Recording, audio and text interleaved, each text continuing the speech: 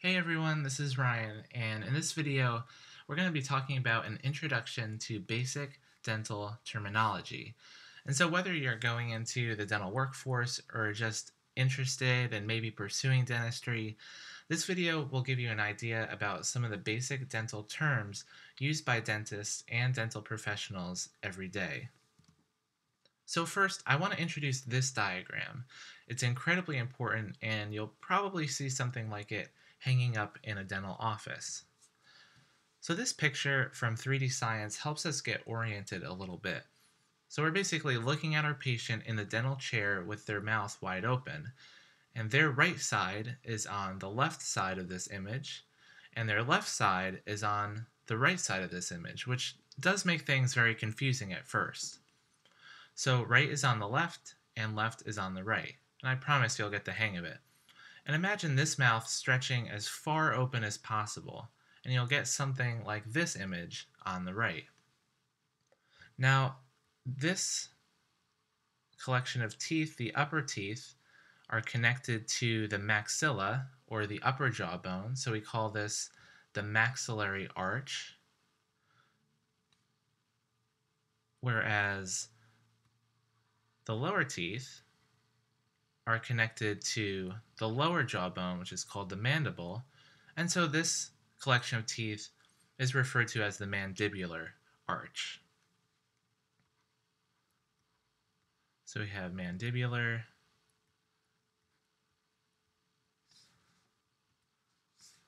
and we have maxillary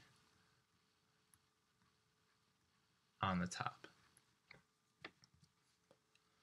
Now for types of teeth, and they're oriented by their location, their shape, and their function.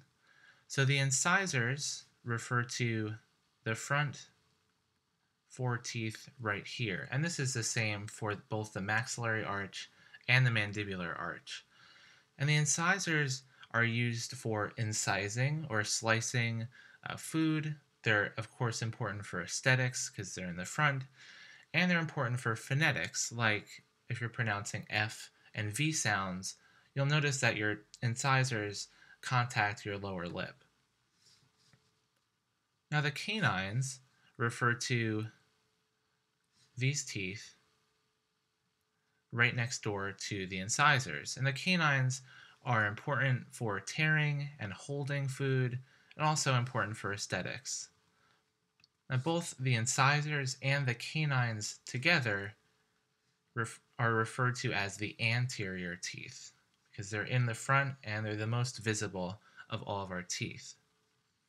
Now the premolars are the next two teeth back from the canines, and the premolars are useful for also tearing and holding food as well as grinding food. And finally, the back three teeth are referred to as the molars, the first, second, and third molars, and the third molars are usually referred to as the wisdom teeth. And so the premolars and molars combined are referred to as the posterior teeth because they're located in the back. So again, we have the incisors, the canines, the first and second premolars, and the first, second, and third molars. And this is the same layout as for the mandibular arch. So how about for numbering teeth? Numbering teeth and counting teeth can be actually a little bit complicated at first. It gets a little bit disorienting, but it is super important in the dental field because as dental professionals communicate, it's important to know which teeth we're trying to talk about. So I'll talk about the universal notation system. There are a couple that are out there, but the universal system probably most universally used. And it's basically like you're reading a book. You start in the upper left corner and you move to the right. So we're going to start at the upper left corner, which will be the upper right third molar. Remember, let me write that in here. If we're talking about the left side of the image, that's actually the patient's right, and the right side of the image is the patient's left, like we saw in that diagram before. So we're going to start here, and this first tooth will be number 1, followed by number 2, 3, and so on. Once we get to this central incisor, these are 8 and 9, and I'll skip to here. We have 14, 15, and 16. And so there are 16 teeth in the adult dentition on top, and there are also 16 on the bottom. So what we're going to do is, now that we got to 16, we continue right here to form a nice clockwise circle. So we'll keep going 17, 18, 19, and I'll just skip ahead over to here, 30, 31, and 32. So 32 teeth in total. Now, of course, some people, like myself, aren't born and never develop any wisdom teeth. So if you are missing, say, this tooth and this tooth, you just skip those numbers, and this would still be number 2 and number 3, and so on. You just wouldn't include these numbers. They would just be called congenitally missing teeth.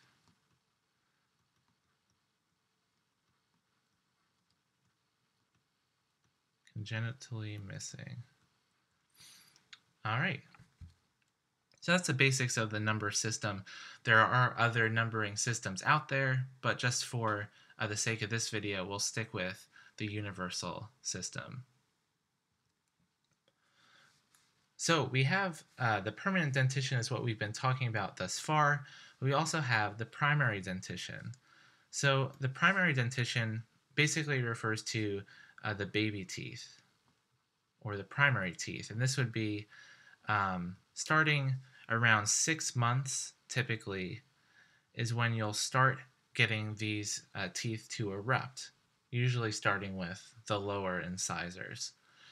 And so the baby teeth will come in one at a time. You'll get a couple more, and then you'll finally get a full set of primary dentition.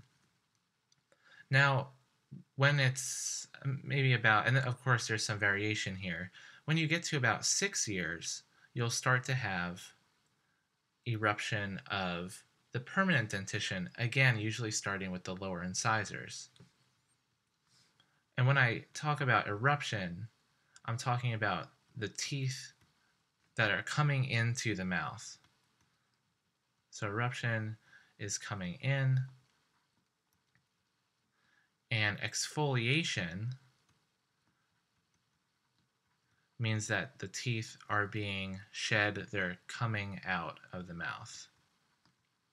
So as the permanent teeth erupt, the primary teeth that are being replaced will be exfoliated. So that's a helpful way to think about those terms. So again, 6 months, we're starting to get eruption of the primary teeth. By 6 years, we're starting to get eruption of the permanent teeth.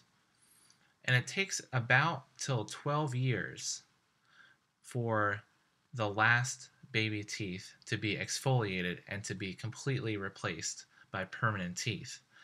This transition period from about 6 years to about 12 years old is called the mixed dentition, when we have a mix of both primary teeth and permanent teeth. So it's sort of the transformative years from this full dentition until we get about this, we only get permanent teeth. And of course, it takes a little bit longer for the third molars to come in. It could be even when you're 18, 19, 20, they could be coming in as late as that. So primary dentition and the permanent dentition. So now let's talk about directional terms. I think it's helpful to think about like a dice or a cube that has 6 surfaces. A tooth is sort of similar, except we don't count the bottom surface. So you can think of there being 1, 2, 3, 4, and then 5 surfaces that we want to consider when we're talking about the directional terms for a tooth. So the outer surface, the surface that points out towards the face, so I'll just draw a couple arrows here. So this surface here, this surface here, this surface here. These are called the facial surfaces.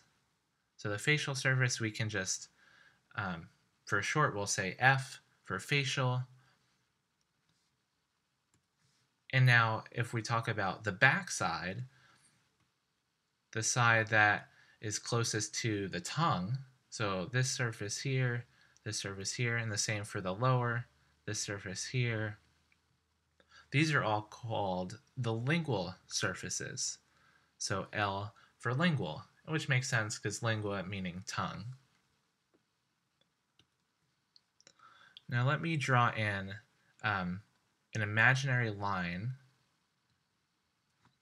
Oops, I can do a better job than that. Right through here, and then again right through here. So this line bisecting the right and left sides, which I'll draw in one more time here, is called a midline. And so everything on the right side, of course, is the right side of the mouth, and the left side is the left side of the mouth.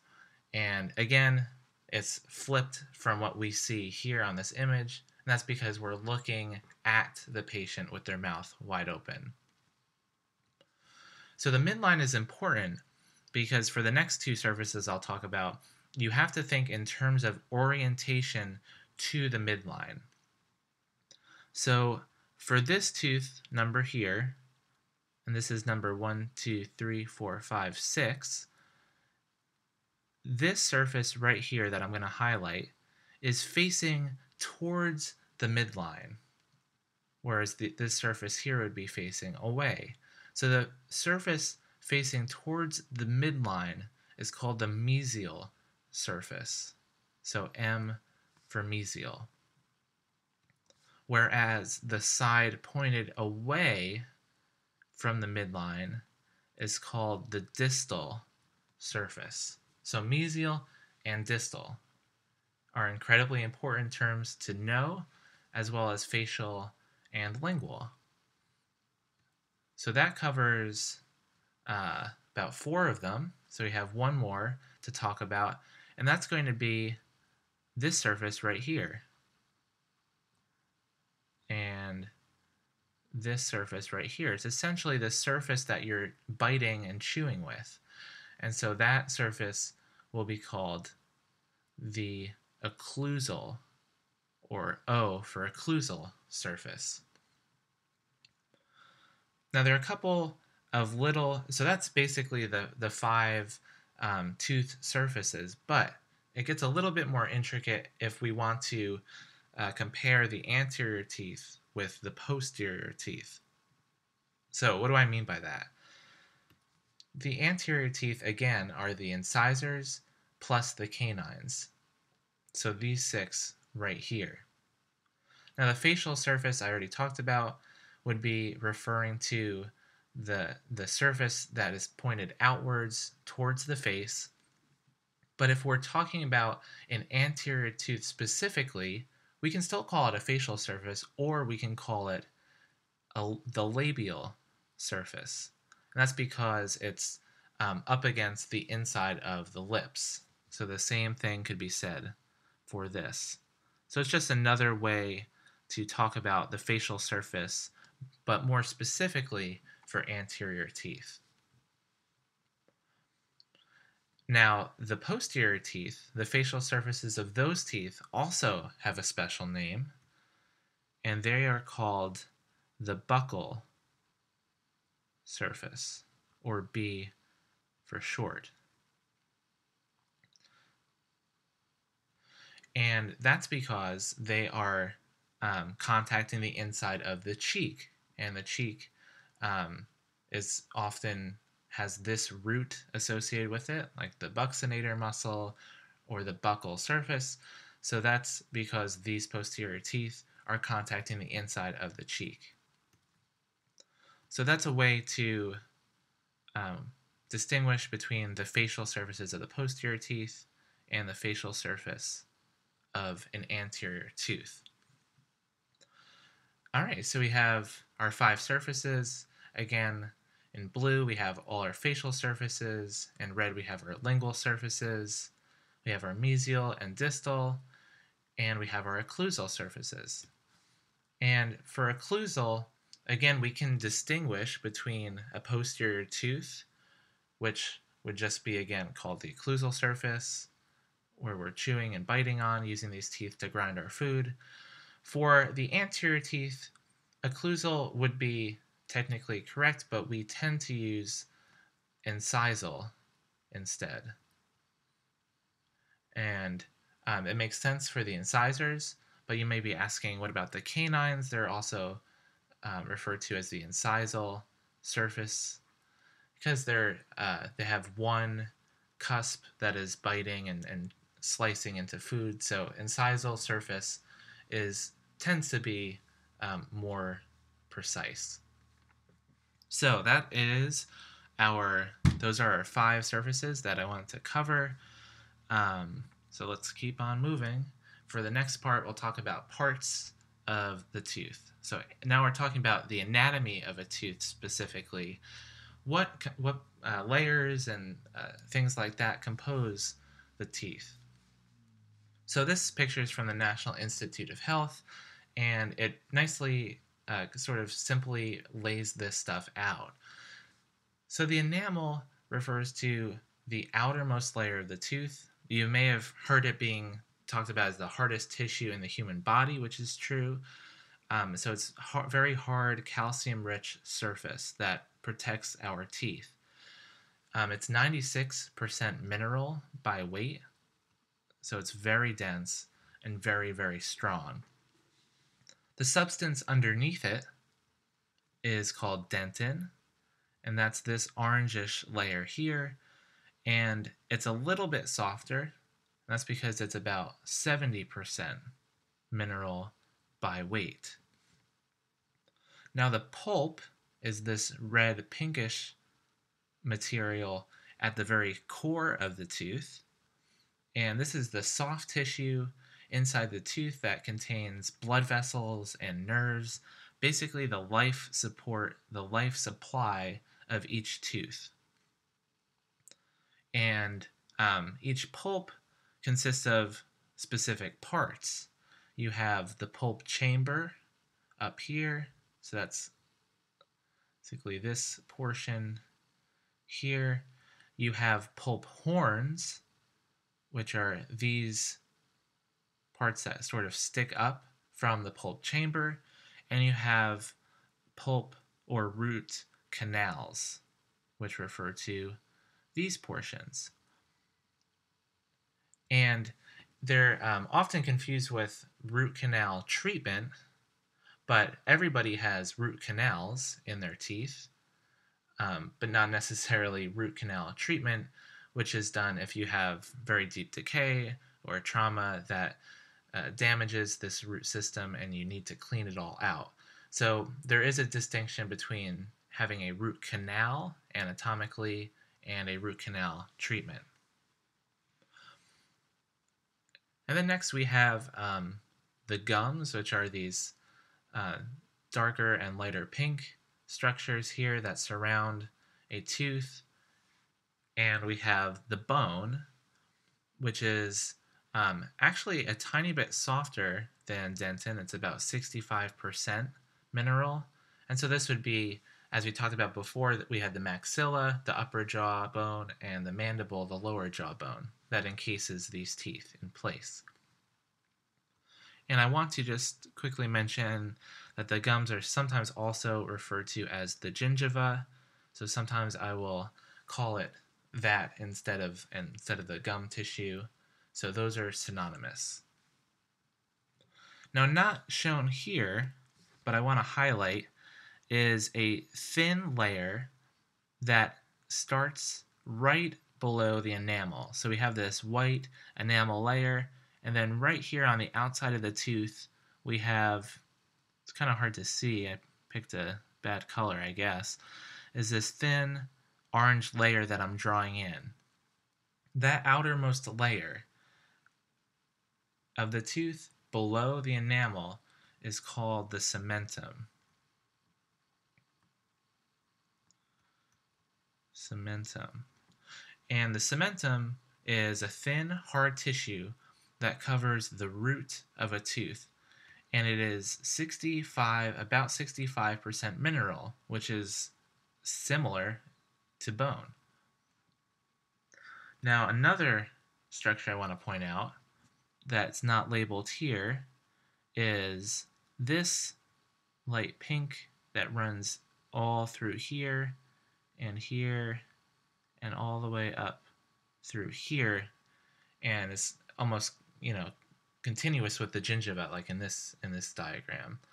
This structure here that connects the tooth root to the bone is called the periodontal ligament, which I'll just, for short, we'll say PDL.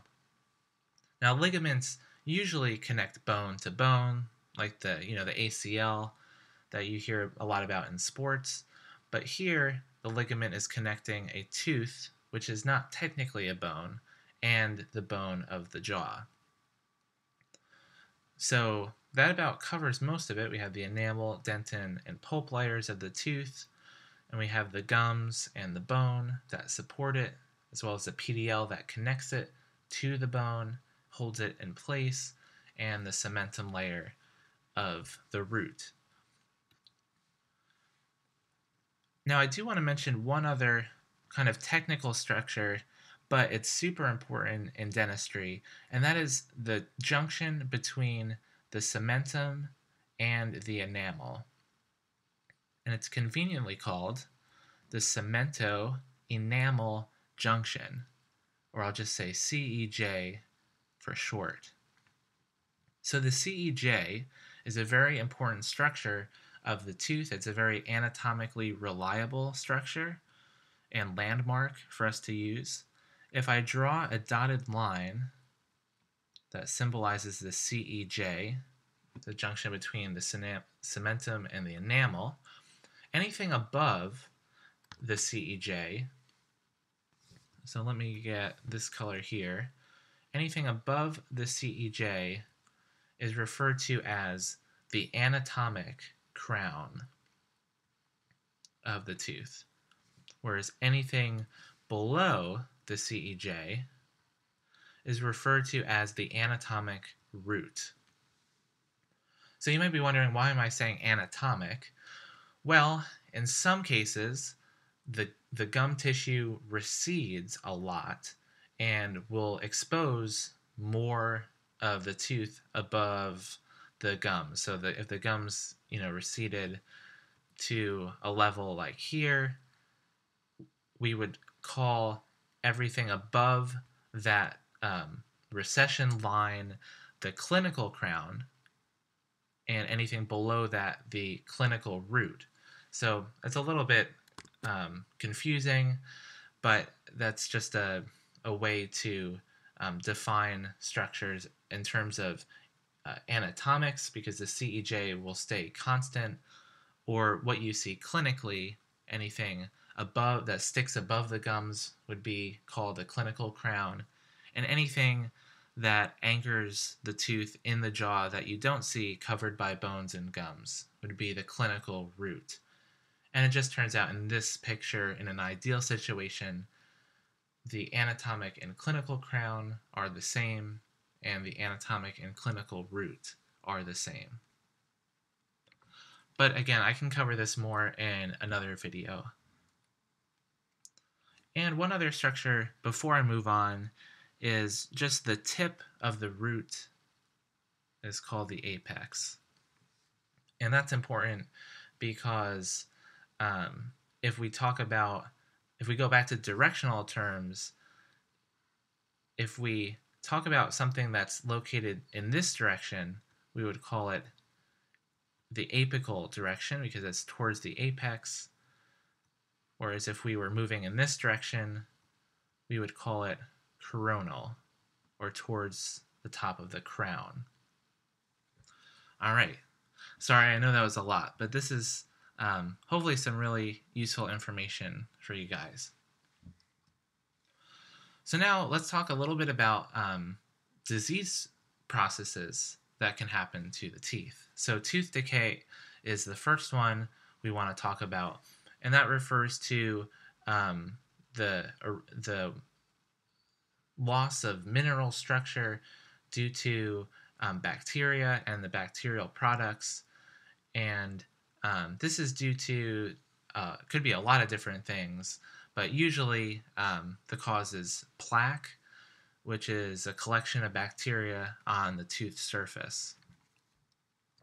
And then our second disease process involving teeth is called gum disease, and this also involves plaque, the collection of bacteria on a tooth surface, which you can see clearly here. It's this kind of icky collection of bacteria, also sometimes called biofilm. And this biofilm, if it accumulates on the tooth, it's not cleaned off frequently or efficiently, then it can cause inflammation. So this inflamed gum tissue, it becomes red, swollen, and painful, and it bleeds a lot.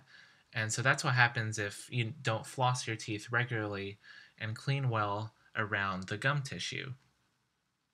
And so this picture is a classic representation of gingivitis, or inflammation of the gums. And I called them gingiva before, and that's where they get, has to do with the gingivitis, is the same root of the word. And then if this plaque stays around even longer, a more severe infection of the gums occurs as the gingivitis gets worse. And it can cause not only gingival inflammation, but the gums and bone that support the tooth can retreat and recede away from the plaque. When it's severe and long-standing enough, the teeth can even loosen and fall out. And this disease process, a more severe gingivitis, is called periodontitis. And it's so named because itis, again for inflammation, and peri, around the tooth. So it's inflammation of the periodontium, which is the tissue around the tooth supporting it in place. So again, this is a more severe disease process, and the way to distinguish periodontitis from gingivitis is periodontitis involves bone loss, whereas gingivitis does not. So periodontitis is an irreversible process because unless we're doing a graft or something like that, bone is very difficult to reform.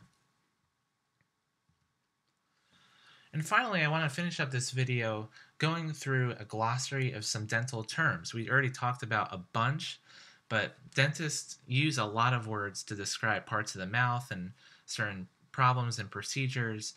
And I just wanted to include some more in alphabetical order. This is from the Glossary of Dental, Clinical, and Administrative Terms published by the ADA. So abrasion refers to wear on a tooth caused by brushing too hard, holding things in your teeth like the end of a pencil, and other rubbing actions like using a very abrasive toothpaste. Amalgam refers to a dental filling material made up of a mixture of different metals such as mercury, silver, tin, and copper, also known as a silver filling. A band refers to a metal ring put around a tooth with cement as part of orthodontic treatment. A bicuspid is also called, it's another name for a premolar.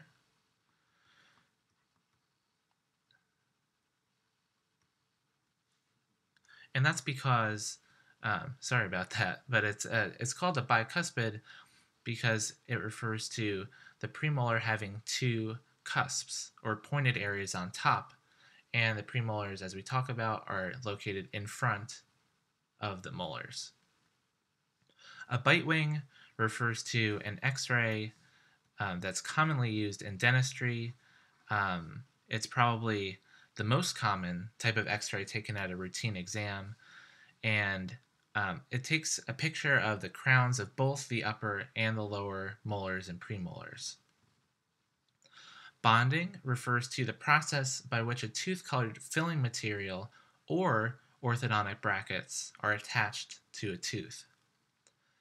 And a bridge is an appliance that is cemented in place and replaces a missing tooth.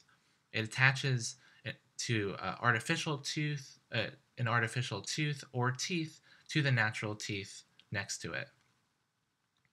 So if we had a natural tooth here, we were missing one, natural tooth here, a bridge, like the word suggests, bridges these two natural teeth together, connected by a fake tooth in the center to restore that spot. Bruxism refers to an unconscious habit of grinding or clenching the teeth, which often happens when a person is sleeping or during the day if it's related to stress. Calculus is another name for tartar, which is a hard deposit of minerals coated with bacterial plaque that can build up on the teeth and cause gums to get inflamed, like we talked about before. It's basically mineralized dental plaque. It's scraped off when a dentist cleans your teeth or a hygienist cleans your teeth during a routine cleaning. Composite refers to a tooth-colored filling material used to repair or cosmetically enhance teeth that's made up of several types of resin-based substances. A crown can refer to the top part of the natural tooth that's covered with enamel, like we talked about before, but also it's a name for a restoration that covers the entire natural crown when the tooth has broken down and can't be fixed by a smaller amalgam or a composite filling. A cusp refers to one of the pointed parts on the top of a tooth. Dry socket refers to a process of pain and inflammation in a tooth socket following a tooth being removed, and the blood clot is lost, leaving the bone and nerve ending exposed, which again is very painful. An endodontist refers to one of the 9 ADA recognized specialties, and it's a specialist who treats problems of the tooth nerve or pulp, or infections in the bone associated with infected nerves, with procedures such as a root canal treatment. Erosion is the process of losing or wearing of dental hard tissue by acids not caused by bacteria. An extraction is another name for the removal of all or part of a tooth. An impacted tooth is a tooth that's blocked from coming out through the gums by another tooth, bone, or soft tissue. An implant is a device that's put into the jawbone to replace a missing tooth and or hold a prosthesis such as a crown or bridge or even anchor a denture in place. Malocclusion is when the upper and lower teeth aren't lined up well in order to bite and chew properly. A mouthguard is a removable device that a person wears over their teeth to protect them from damage during sports like basketball. And a night guard is similar. It's also a removable device that a person wears over their teeth, but at night to protect them from damage due to bruxism, like we mentioned before. Now, occlusion, like malocclusion, talks about the contact between the upper and lower teeth, but this is just in more general terms, talking about how they contact together in order to bite and chew. An orthodontist is another ADA specialty, and it's a type of dentist that works to correct the position of teeth with braces and other instruments. The palate refers to the hard and soft tissues that form the roof of the mouth. A pediatric dentist is also a dentist who specializes in treating children. A periodontal pocket is a deep area between a tooth and the gums. That's the result of gum disease, like we mentioned before. And a periodontist is a dentist who specializes in treating the periodontal tissues that surround the teeth, like the gums and the bone and the periodontal ligament. Plaque is a sticky film of bacteria and other substances that coat the teeth every day. Brushing and flossing help remove plaque, and if not removed regularly, plaque can lead to the things we talked about before, like tooth decay and gum disease. A prosthesis is an artificial replacement of a tooth or teeth, or even missing soft and hard tissues. A restoration is a kind of treatment that repairs or replaces teeth, also called a filling.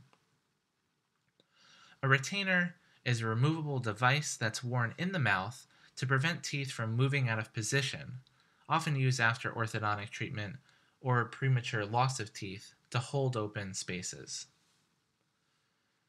And again, a root canal treatment is a type of treatment that removes the tooth, nerve, or pulp and seals that space formerly occupied by the nerve with some inert material. A crown is usually recommended, especially for posterior teeth, to cover the tooth to prevent it from breaking after this treatment.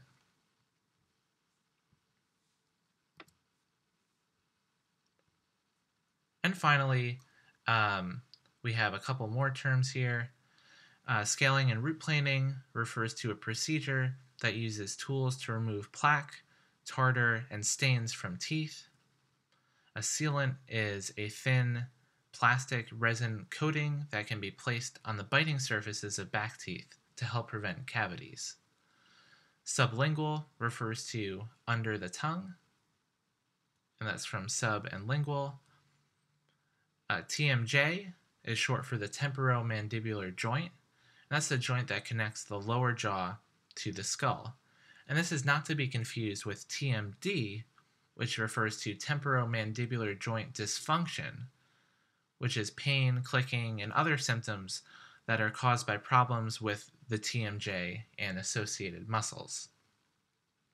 A veneer is a thin artificial cover for a tooth to correct its shape or color. It's made to look and feel like a real tooth, and veneers can be made of porcelain, ceramic, composite, or acrylic resin. And finally, sorry it's cut off a little bit, but xerostomia refers to dry mouth caused by salivary glands that don't work properly or reduced flow of saliva from medications. And that's all I have for this video. I know it was a lot, but hopefully it gives you an idea about some of the basic dental terminology used by dentists and dental professionals every day.